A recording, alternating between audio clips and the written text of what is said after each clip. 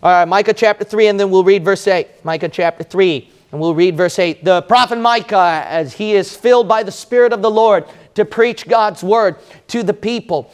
And in order for the people to get convicted, to be empowered, to change their life for the Lord, Micah needs the Holy Spirit to fill his mouth and to anoint his tongue so that he can speak the words of God, and the word of God can come inside people's lives and prick and convict and shatter and change their life. In order for Micah to do that, he needs to be filled. In verse 8 it says, "But truly I am full of power by the Spirit of the Lord." Now that's going to be the main focus of my message, is the first part of verse 8. And I'm going to preach you a textual message examining each point throughout these words. In order for Micah to have authority, in order for the people to listen to him, it all comes down to the filling power of the Spirit. If you want your life to have authority over people, power to change people's lives, the Holy Spirit to manifest out of you in such a way where it can lead people down to the right path, you need to be filled with the Holy Spirit and not of your own. In order to be filled, the most covetous thing in Christians' lives today, where young preachers and young men have always wanted and strived and studied, and it is one of my things as well, is the filling power of the Holy Spirit. The filling power of the Holy Spirit is one of those covetous cases where people want to learn, want to know, and then they dig up and research great men of God in the past. How were they filled with the Holy Spirit of God?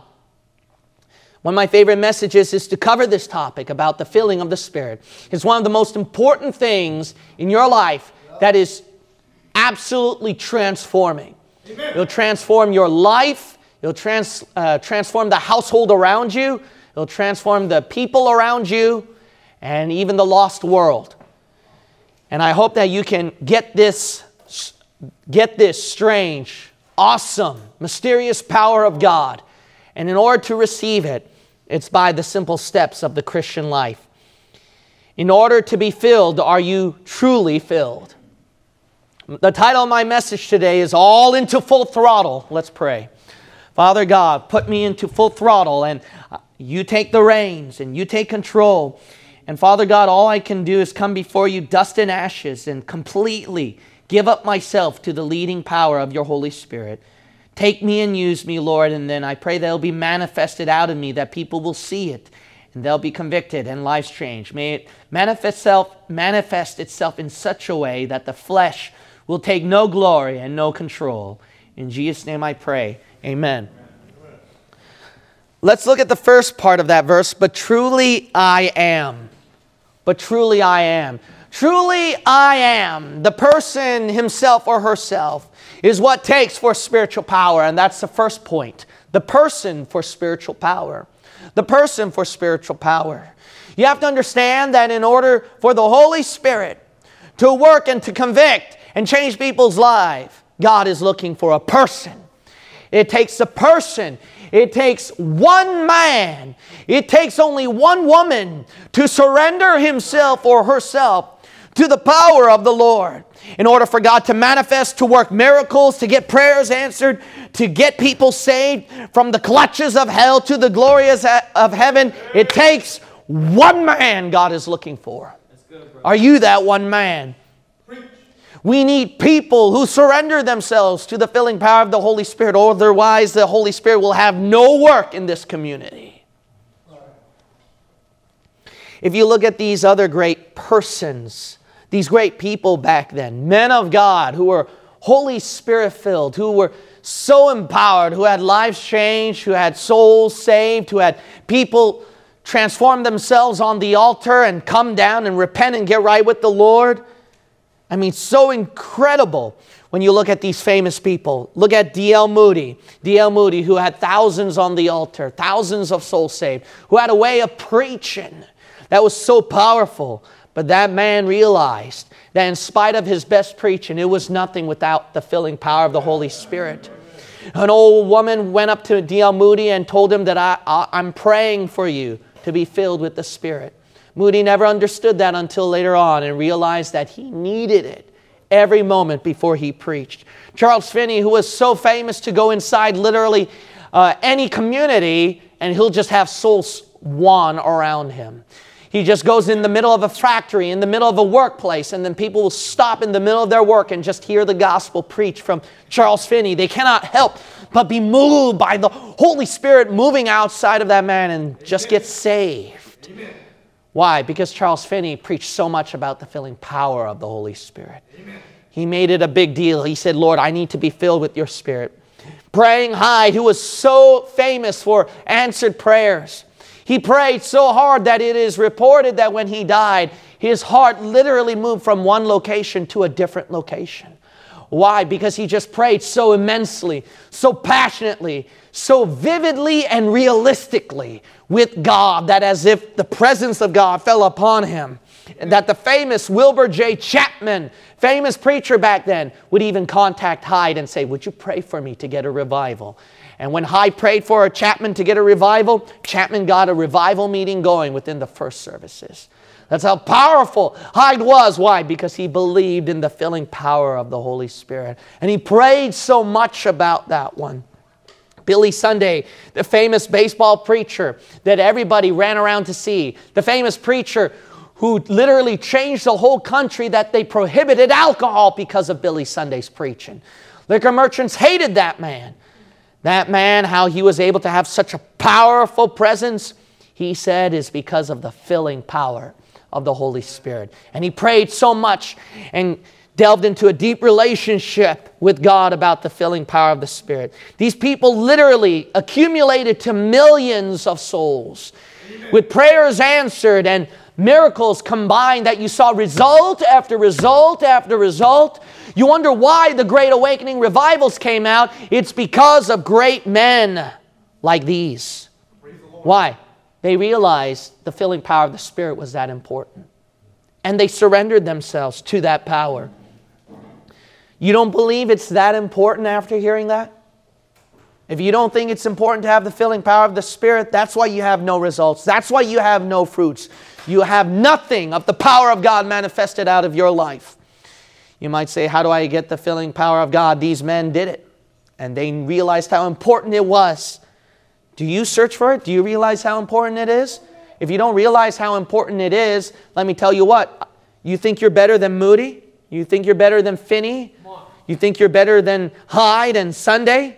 Charles Spurgeon blamed his members if he preached a rotten sermon and said, I know you all haven't been praying for me.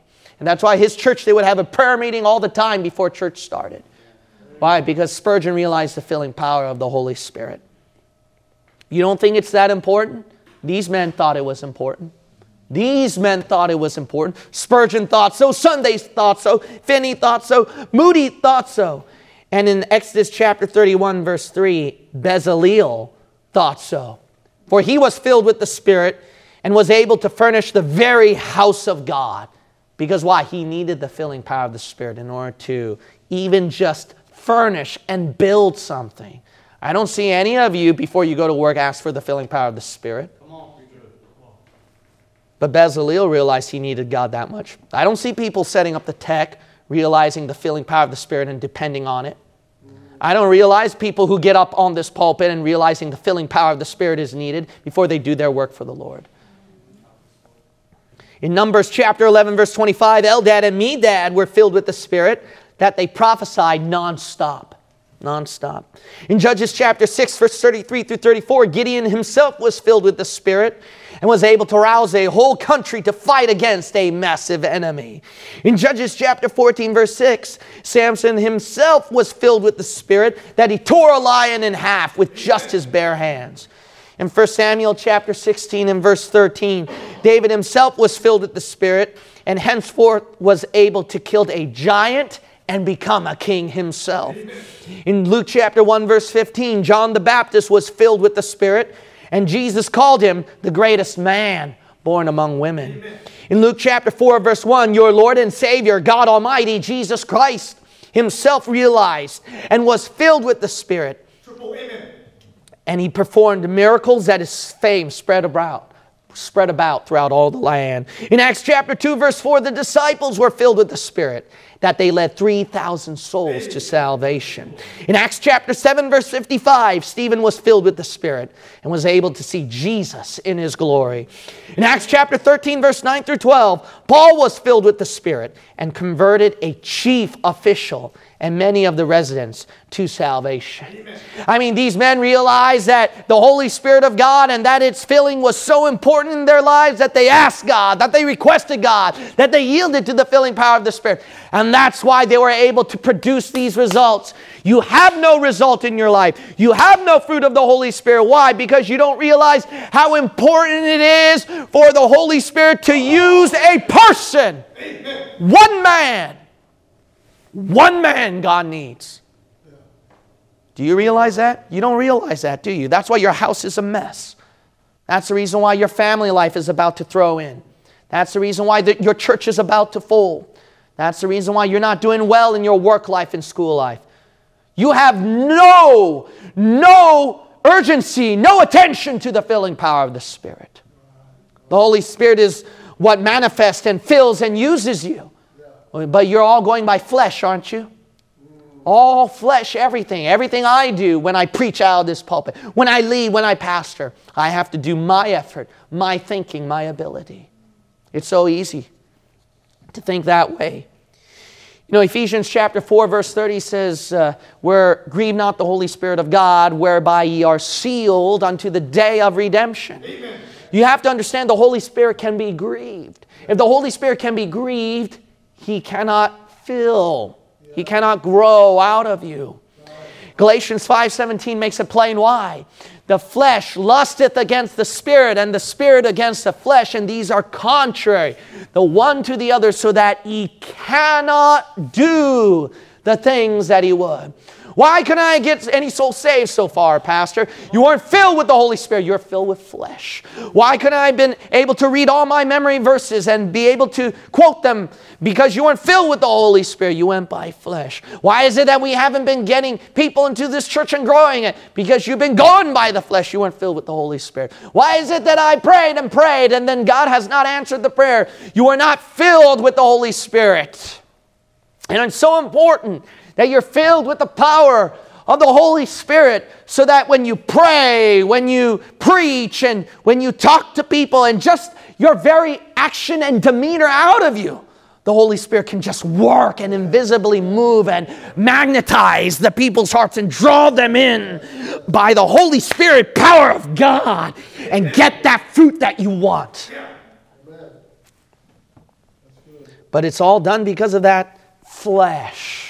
And that's the reason why it's so important that, well, I'm filled with the Spirit and I pray for it and I try to yield. Really? Or is it truly? Does the Holy Spirit truly fill you, the person? Really? Really? The Bible says the Holy Spirit can be grieved. That something fleshly can block and hinder the Spirit. Yeah. Do you pray to the Lord? Do you really look at your life and say, God, I surrender this sin to you. Lord, I know I have this personality problem of mine. Lord, when's the last time that you've done that? When's the last time you carefully checked yourself and say, God, create within me a right spirit and cleanse me and help me to see and investigate. Search me, O God. Try my heart. When's the last time you've done that?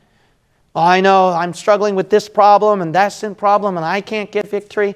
Look, I'm not talking about these obvious sins. There's a sin that you don't know from your heart. Maybe the reason why you still mess up with those same sins is because there's a deeper sin that lied within your heart.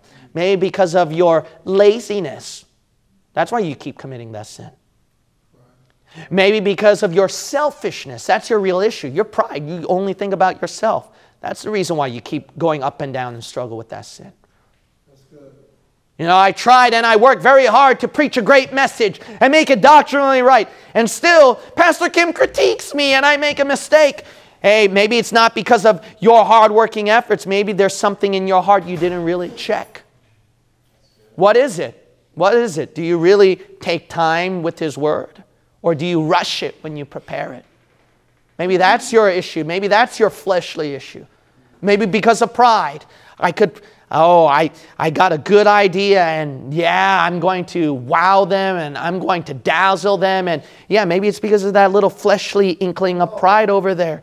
And that's why the Lord can't make it such a wow moment in your teaching and preaching.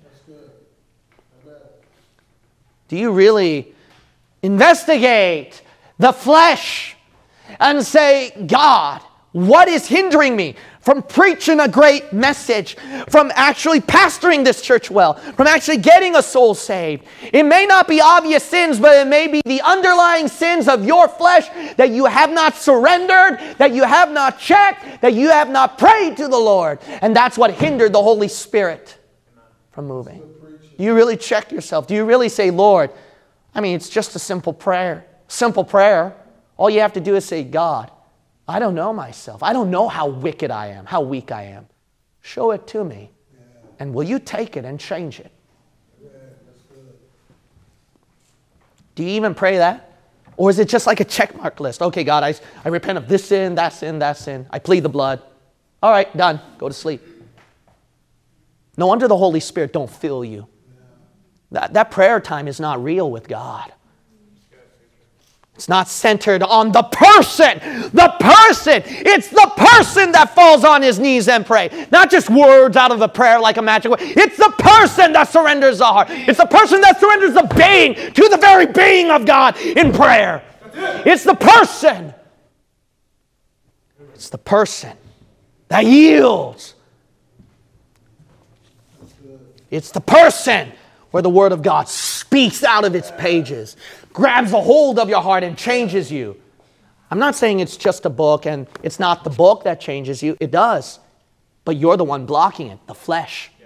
So you're the problem. You. Undoubtedly, as Bob Jones Sr. said, undoubtedly the problem is you. Why can't the Holy Spirit fill you? You, the person must yield to God.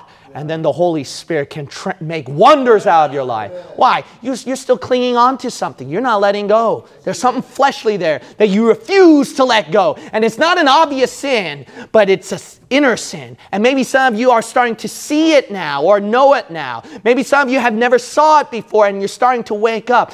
About time you open your eyes and see the fleshly issue and finally, let the Holy Spirit break that flesh and let it come out.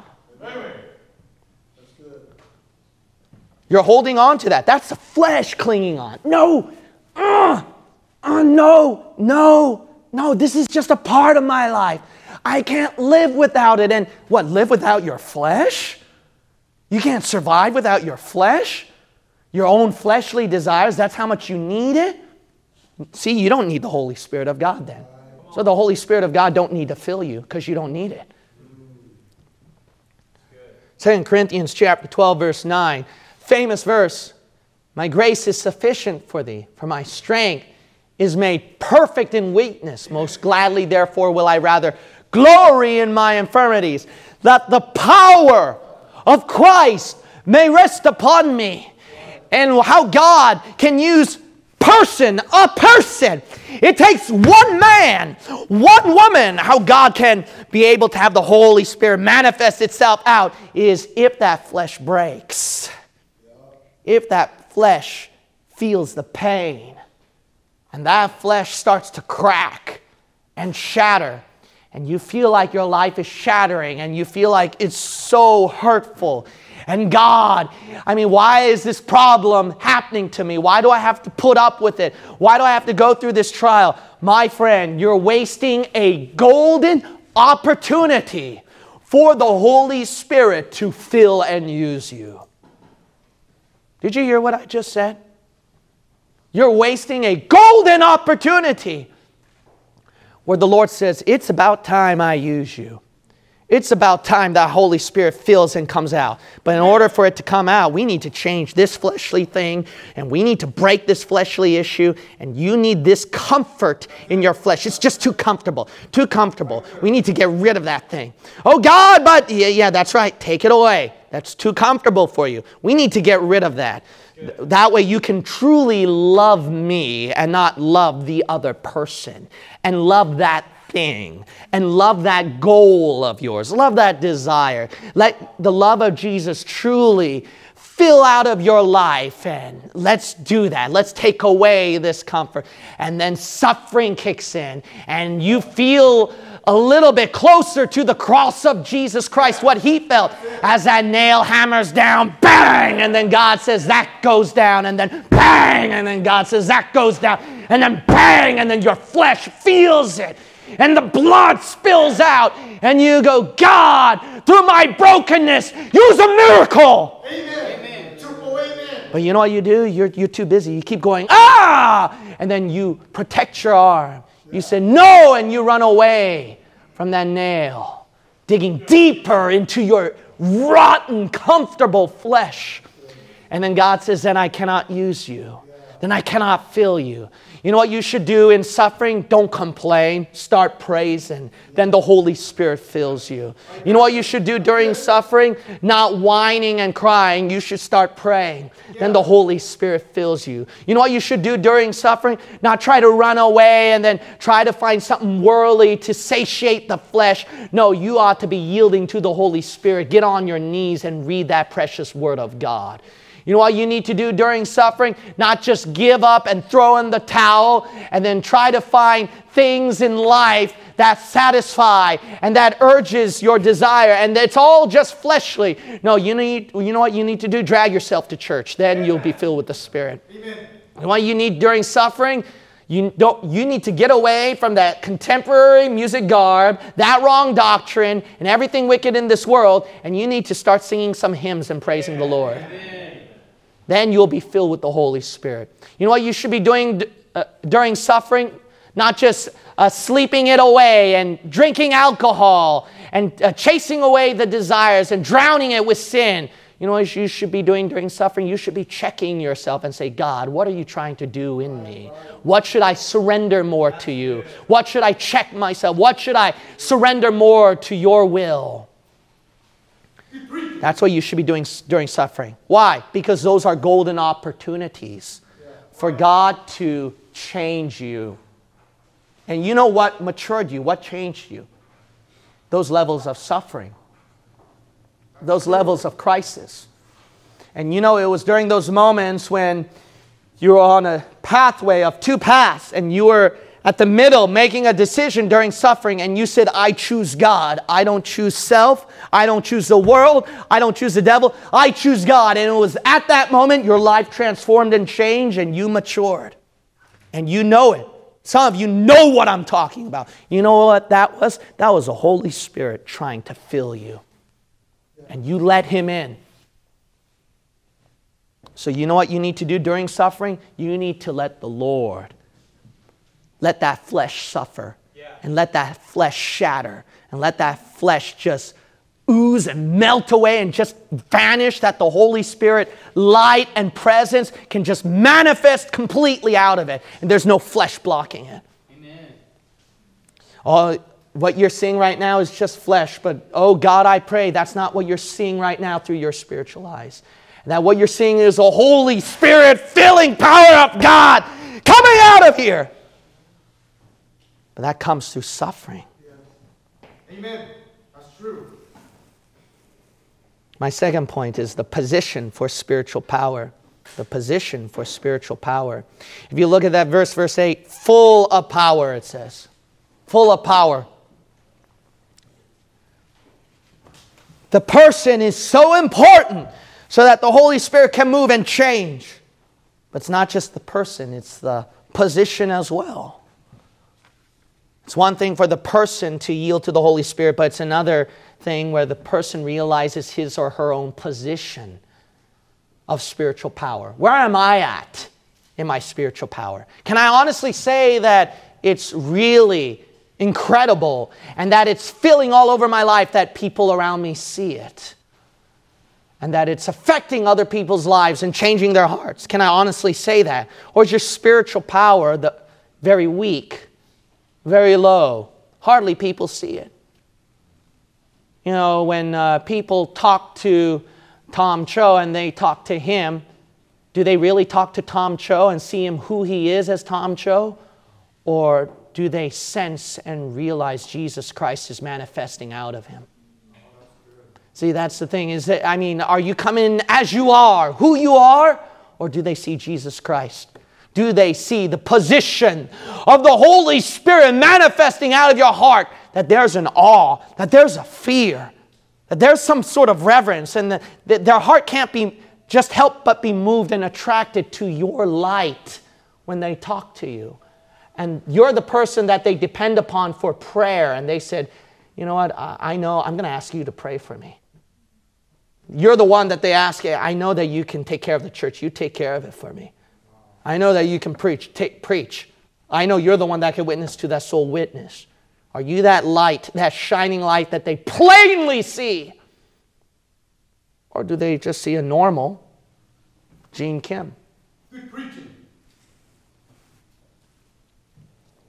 Acts chapter 6 and verse 3, it says, wherefore, brethren, look ye out among you 7 men of honest report, full of the Holy Ghost and wisdom, whom we may appoint over this business. What should be pretty obvious, how you can trust a certain person in his or her spiritual plane and the level of spiritual filling that they're at, is by their testimony. That should be very obvious. Amen. How do you know that this person is going to preach a great sermon? Oh, I've seen him preach before. Great job preaching. How do you know that this person is going to teach a great teaching and not give something heretical? I've seen that person teach before. They're going to teach just right. Well, I know. How do you know that this person is going to be a great soul winner? I've seen that person witness as well. How do you know this person will be good to fellowship, to get along, to be close with, and that this person won't backbite, won't gossip, and this person won't be a problem to you later on, won't say weird stuff or be a burden? Oh, I've seen that person the way he or she talked to me before. I've seen that. I've known him or her for all these years. You know what that is? Testimony. Testimony. What is your testimony like? Oh, just a few church attendances. Just a few hellos, that was it. Hardly the last time I'm praying for you, and, you know, never went to any form of soul winning. You think that is that your position of your spiritual power right now? Are you filled with the Holy Spirit really that way? Is that your testimony? You know, it should be pretty obvious. We know that an athlete, he's filled with power for the 26-mile marathon. Why? When he faithfully practices. It's that faithful practice. Your spiritual power may be small right now, but let me tell you something. Don't you take those little things lightly, and that's your problem. Because you take those little things lightly, that's why the Holy Spirit can't fill you. Well, it's just attending church. It's just a soul winning class where I write notes. Yeah, it's those little things. Those little things. Those little things. The testimony that we see you all the time coming in those little things. And the Holy Spirit, He's just amping you up and just using you and then filling you. And He's like, about time. I can use you. And that's why you can effectively soul win. That's why you can effectively pray. And that's why you can effectively lead a ministry. Why? Because those little things that you faithfully practice, to just setting up the kitchen, to setting up the chairs, offering pickup drives, coming here early, doing your utmost best 100%, no matter how menial the task seems to be, you're going to say, I'm going to do it 1,000%, make it flawless and perfect and well. Even if it's just cleaning up a table or cleaning the toilet. It's that faithfulness and practice that God sees and says, I can use that person. And the spiritual power grows. Think about it. It's that faithful practice. Well, I messed up in soul winning. You practiced. I messed up in preaching. You practiced. And, well, I messed up in sin again. I don't think I can come to church. You practice. And when you practice, that's why God can use him. Think about it. This is common sense. How can a man have thousands saved without learning how to soul win? How can a man see thousands of God's miracles without prayer? How can a man convert thousands of people to become Bible believers without reading or knowing the Bible? How can a man bring thousands to a Bible-believing church without coming to church, him or herself? Where's your position of your Holy Spirit power? Look at Luke chapter 11. Luke chapter 11. Keep your hand at Micah 3 because we're going to go back there. Look at Luke chapter 11. God is looking for a person. You're the person. Are you looking at yourself? God is looking for you, a person to fill. But now God is looking at your position. Are you filled with the Holy Spirit of God? Well, I'm not doing much for the Lord. You faithfully practice. And that's how the Holy Spirit can fill you. You think that it's the Midas touch that Finney had, that all of a sudden he just preaches an outstanding message without preaching so many times, without praying so many times, without practicing so many times, without reading his Bible so many times. How can he preach a great message?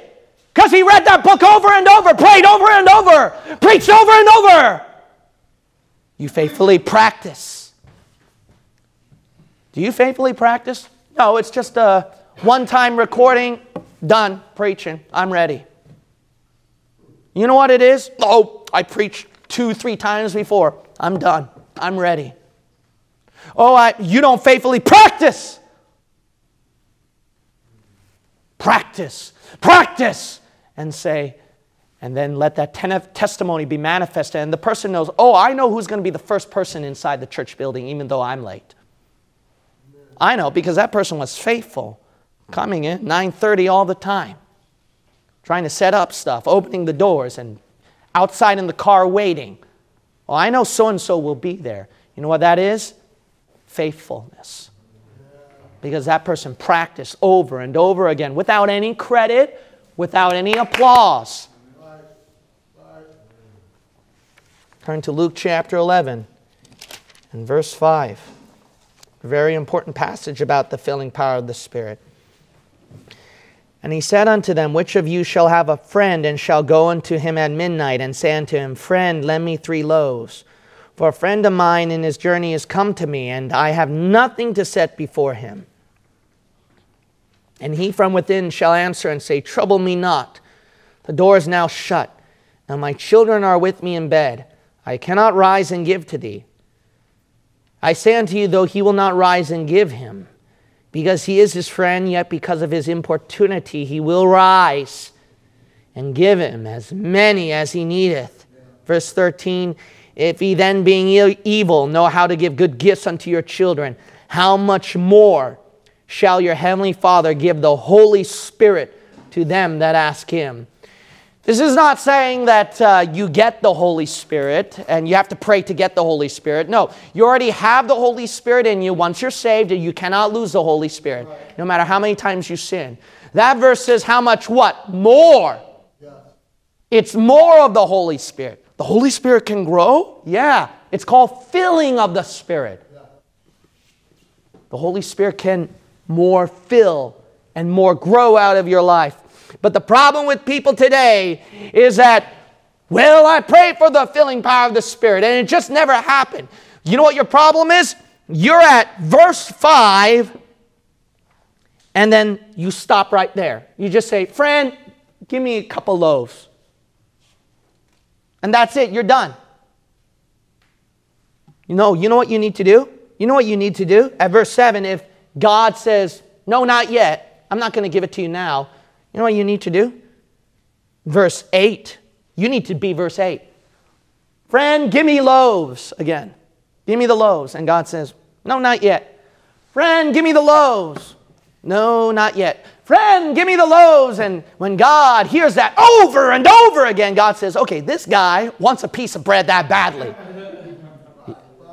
If you want bread that badly, you Canaanite woman, you, give me something to eat. Give me something to eat. And Jesus says, no, no, no.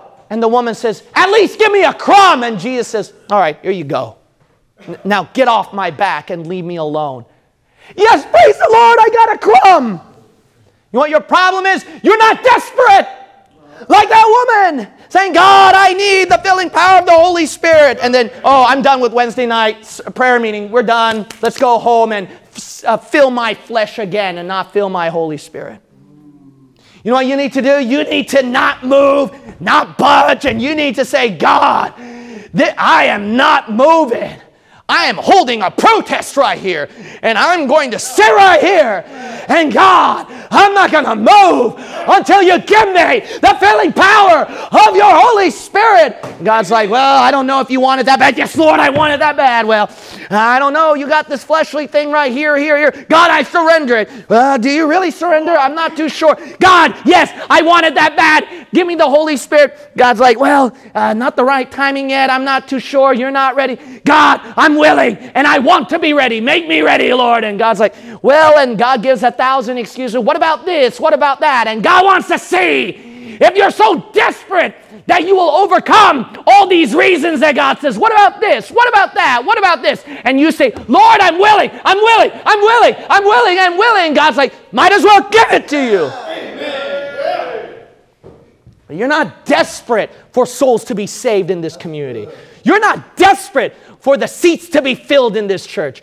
You're not desperate for God to make use out of your life. You're not desperate. You know what you're desperate for? Brushing your teeth every day and going to bed and eating 3 meals a day. That's what you're desperate for. You're built to do that. Why? It's called flesh.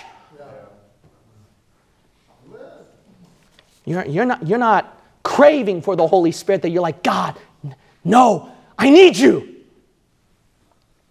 That's the thing about Charles Finney and some of these preachers when they started their ministries and say, God, I am not going to move until you give me the filling power of your Holy Spirit. They never got off. There are some cases of these preachers, they never got off their seat until they got it. Why? They desperately wanted it. Do you desperately want the Holy Spirit filling of God? And I mean desperation. I'll tell you what would make you desperate. I'll tell you what would make you desperate. If your loved one was about to die tomorrow and still lost, I know you'll be desperate to pray for that soul to get saved. And you're not going to budge and move. That's called desperation. I know what's going to make you desperate. When you're going through a suffering and trial and you need deliverance, you're not going to budge. You're going to fall on your knees and cry and pray to the Lord. You're going to mean it too when you pray. You're not going to just do a check mark list. You're just going to mean it when you pray this time. That's desperation. But we don't have a desperation for the filling power of the Holy Spirit. We lost it. We have a desperation for numbers and results and YouTube subscribers and views and whatever pleases our flesh.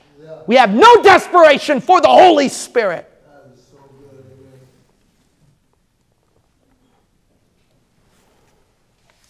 You know, when we look at Ephesians chapter 4 and verse 23 here, it's so sad that this is the sad state of mankind, that when we do things every day, going to work, eating food, following our schedule, our own family duties, we got our own obligations, that we just go by the same old, same old. It's so easy to depend on our own ability to solve a crisis in the family. It is so easy to depend on our own ability when we go to the workplace to type in the right document and paper to fill out. It's so easy to depend upon your own ability to even drive and say it's just going to be common sense. I get safely to work. So easy to depend on your own ability to walk, to breathe, and to eat, and to think. Why? It's called being normal in the flesh. And you're built into that kind of machinery that you forgot, verse 23, and be renewed in the spirit of your mind. You know what your problem is? Your problem is that you don't renew yourself. You go by the same old every day. So wake up in the morning, go to work, finish work, go through traffic, and then get home, eat my dinner. Same old, same old. God says, be renewed in the spirit of your mind. Yep. Do you renew yourself? Do you freshly consecrate yourself in the spirit? It's so important that you yield to the filling of the Holy Spirit. And when you yield, you need to be completely yielding to the Holy Spirit. Well, I don't know how to do that. Then it's simple. You freshly consecrate yourself to God. And that is your problem. What's consecration? Consecration is to check and empty everything of your flesh and surrender to the Lord and to admit to the Father, God, of myself I am nothing. I can't even breathe a lick well. Look at this world. They can't even breathe right. They can't even breathe right. Do you realize that's how pathetic you are? You don't realize you got too much pride in you, man. You don't realize how weak and pathetic you are. You can't even breathe right. And that's why you need to say, Father God, I come before you. I can't do you know what I do in the morning? God, I cannot do a single thing in my schedule without you today. Yeah. God, with every phone call, I cannot make the conversation right. Father God, when I even have a relationship with my own family, I can't even do it right. Father God, it's all on you. All on you. I'm going to do my best. I'm going to follow your biblical principle. But God, know this, that I am nothing without you, and it's all on you, and you need to help me. And I completely rely. I completely depend on you. And whatever mistake that my flesh makes, I'm going to rely and depend on Romans 8:28. God, it's all on you. Amen. And you know what? He starts to use you a little bit. Then you'll probably see those answers to prayers you never saw before and those results that you never saw before. You know why? You don't yield to God. You don't depend on Him. You freshly consecrate yourself. Billy Sunday, when it was known that before he went to preach on the pulpit, he posted Isaiah chapter 61 and verse 1 on his pulpit. You might say, why? Because it says, the Spirit of the Lord God is upon me, because the Lord hath anointed me to preach. You know what that means? Goes up there and it's not his sliding the bases or his dramatic illustrations or his yelling or his ripping of his outer garments where he would try to dramatize and get the show and the preaching results. No, it's the Holy Spirit. And before he preaches his message, he reminds himself, okay, God, all you, not me. You know, it's not just starting out the morning that way. It's before you even drive, Lord, help me. Simple prayer. It's so simple. Before you preach, all you, Father, not me. I can even forget my good ideas at this moment. I know who I am, Father. I know who I am and I know who you are. I'm nothing, I'm weak, I'm frail. You're all powerful. This is your sermon, God. This is your teaching. Amen. Do you consecrate yourself to Him? No, you don't. That's why God don't fill you. Why? You're too much of Gene Kim when you preach and teach. My third point is the principle for spiritual power. The principle for spiritual power. It says, by the Spirit of the Lord. That's the bottom line for the spiritual power. An unbreakable principle is what? The Spirit of the Lord. Unbreakable. All-powerful. All-knowing. Mighty. And it still changes lives today. Do you yield to do you realize it is the Spirit of the Lord that uses you? And it's not all the verses that you memorized and all the doctrines that you wrote carefully in your notes, and it's not all the time that you work so hard and you practiced and you're smart in this and that. It's not your talent of speech, but rather it's all from the Spirit of the Lord. Who gave you your mouth? Who gave you your talent? Who made those brain processes to run and to connect the right dots and process the right words? Huh? You wouldn't even be able to function without the Spirit of the Lord. Amen. 1 Peter chapter 5, verse 6 and 7 says, humble yourselves therefore under the mighty hand of God, that He may exalt you in due time, casting all your care upon Him, for He careth for you. Amen. You know how God exalts you? Lifts you up higher? I want that, Father! Then humble yourself. Cast all of it on Him. But when that little flesh of yours takes a little bit of credit for itself, and that Holy Spirit cannot fully move and fill within you. And the Holy Spirit says, okay, I can't put you up here. I got to put you down here. You want the Holy Spirit to fill you? Then it's when all the credit goes to Him.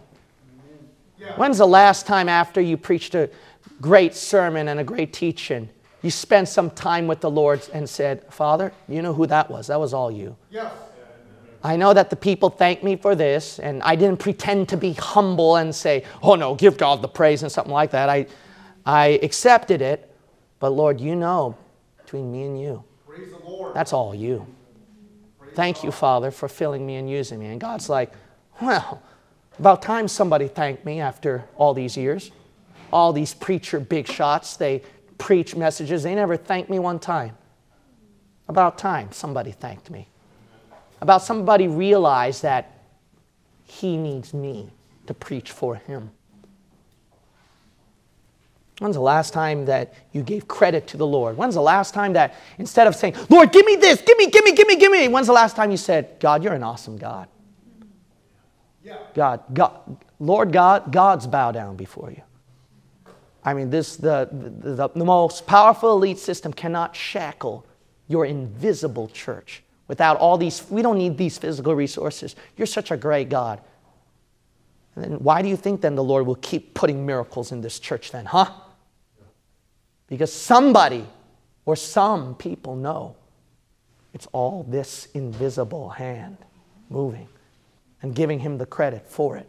Do you realize the principle of your spiritual power?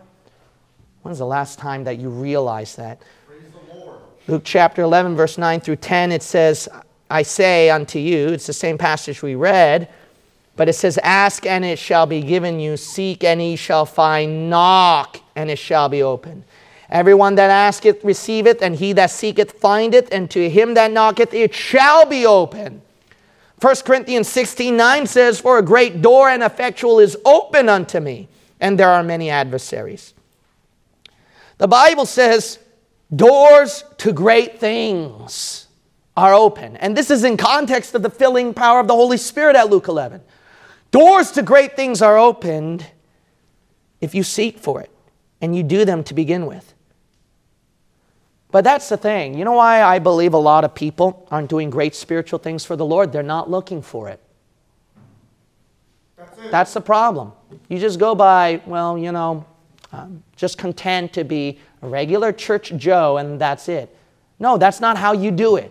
You don't become just a regular church nobody. What you do is, Lord, I want to seek and find something, what we can do to build this church greater. What I can do to be a better blessing to somebody else.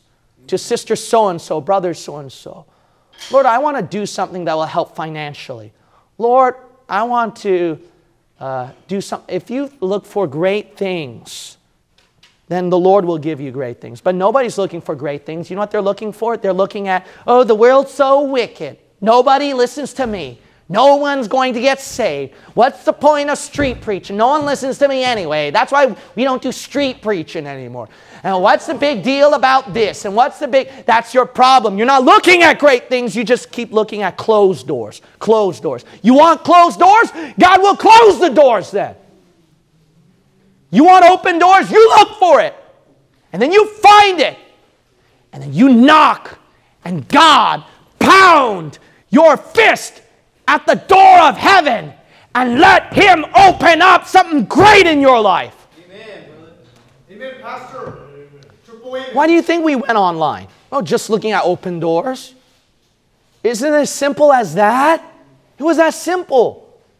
Just simple as that. That's why the Lord blessed us immensely online. When God could have used so many other pastors, teachers, and churches. What did I do? Some secret deep thing? No, just look at an open door. Take it. Open doors to why people would watch these videos, right? Look at these open doors to why people would come to our church, right? Look at these open doors to why people got convicted and blessed from the teaching and preaching.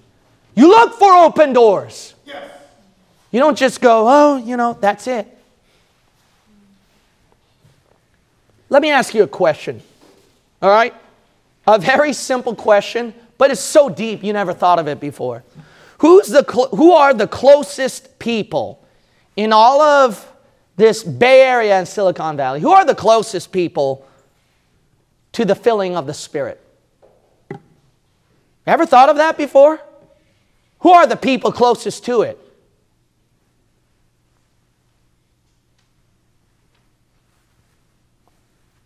You, aren't you?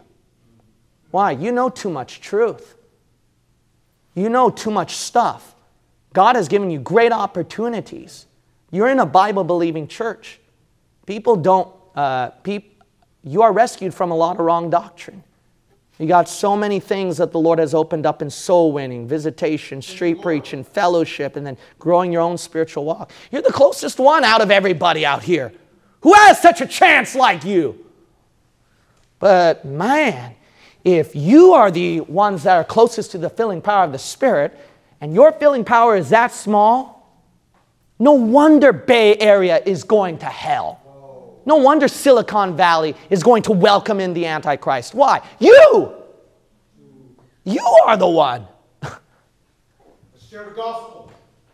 You're the problem. You're the reason why the Holy Spirit don't fill this place. Why? Because if you're the closest ones to the filling of the Spirit, what do you think these lost sinners are going to do? Get closer to the Spirit than you? You're the closest. That's why. If everyone in the world is weaker than me for the filling of the Spirit, I must be the one to do more than everyone here in this community to be filled with the Spirit. If no one in this world would read the Bible to get the full power of the Spirit, then I will. If no one here is going to pray to get the full power of the Spirit, then I will.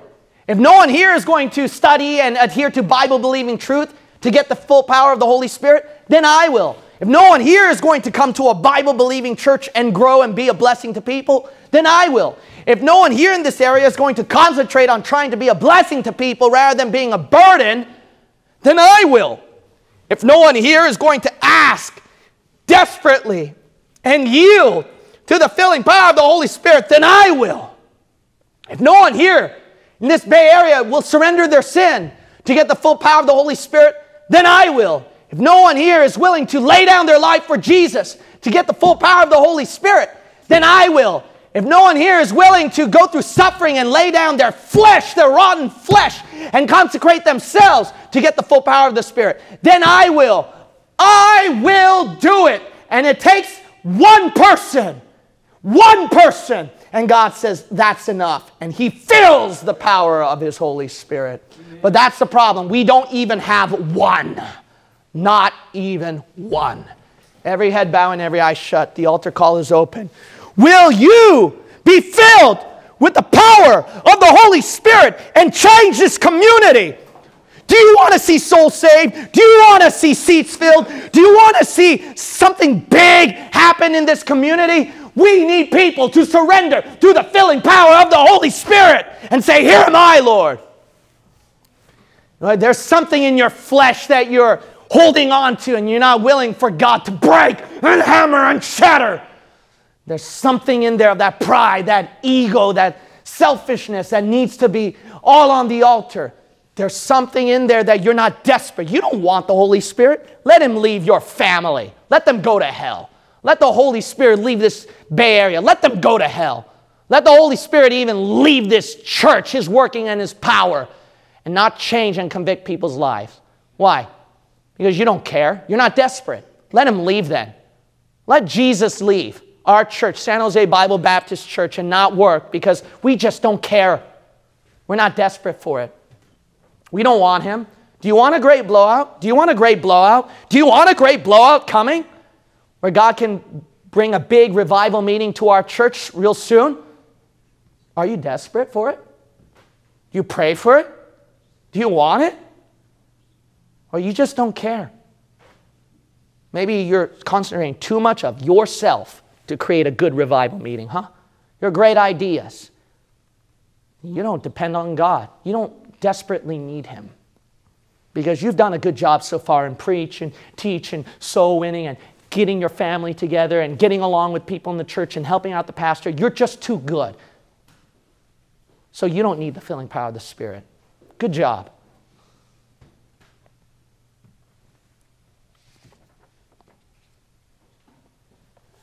You will get no power of the Holy Spirit, let alone the Holy Spirit use you, if you're not even saved.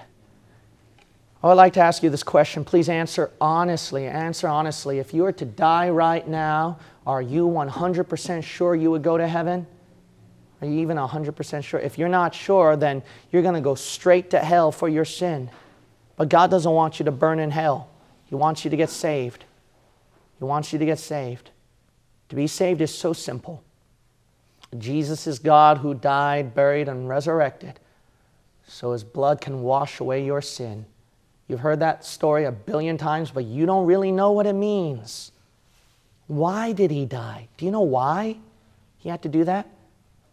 Because remember, your sin is the reason you go to hell, right? Your sin. You're the problem. You're the problem, remember. The only thing that can wipe that slate clean, every sin you've done, is the blood of Jesus. That's why He died. So all you have to do, it's so simple. All you have to do is, when you repent as a sinner, just tell Him, God, I believe what you did on the cross is enough to take me to heaven. It's as simple. You can say it right now before it's too late. If you don't know how to pray it, I'll give you the words on how to say it. You can repeat after me. You can say it this way, and you don't have to say it out loud. You can just say it to yourself. We're not going to point out who you are. It's so easy to get saved. Why not get saved today? Just say it this way and mean it. Dear God, I repent. As a sinner, I believe Jesus is God who died, buried, and resurrected, so His blood can wash away my sin. I only trust in that to save me. Not my good works, not anything I do. In Jesus' name, I pray. Amen. With every head bowed and every eye shut, one last time. This will be my last prayer. I'm done. Thank you for your patience. I'm done now. If any of you just repeated those words, if any of you repeated those words, could you slip up your hand just real briefly, real quick? Did any of you just ask the Lord to save you just now? All right. All right. Thank you so much for your honesty. Thank you for your honesty. I hope that everyone is saved today. Don't burn in hell. We don't want you to go to hell. We want you to go to heaven. God, my Father, as I close this service in prayer, dismiss us now with your blessing. I pray that we have surrendered to the filling power of your Spirit. God, we're weak, we're frail, we're wicked. We know who we are. God, I can't pastor this church. I can't. I need you. It's only by your mercy and grace. It's such a miracle what you've done in my life and in this church. May these people be in awe through your majesty, through your power, how you used my life and this church where we didn't have all the physical resources. It's just you. May they understand a bit more of how great and mighty you are, and that they will ask your filling. In Jesus' name I pray. Amen.